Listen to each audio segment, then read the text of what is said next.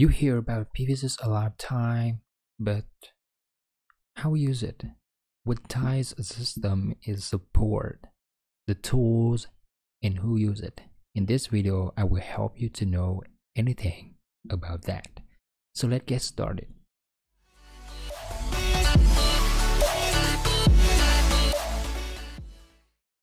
At first is use a PVsyst for studying, sizing, and data analysis. Yeah, sounds simple, right? And the second is type of system that PVsyst support. To design and to learn about that is grid connected, standalone, pumping, and another DC grid. U for transportation. Yep.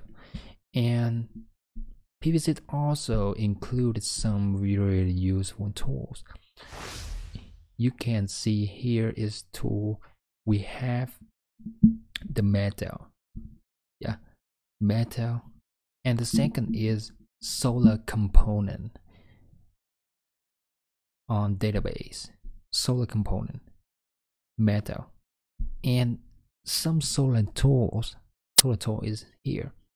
You can see that graph, transposition, factors, other like operating voltage optimization. There's a lot of tools you can use it. And who use PVsyst are a researcher for education and engineer who want to design and optimize their design solar system. Okay, and that's all. Just you want to know you use it PVsyst for what, the type of system PVsyst support, and the tools, the data includes in PVsyst, and who use it for.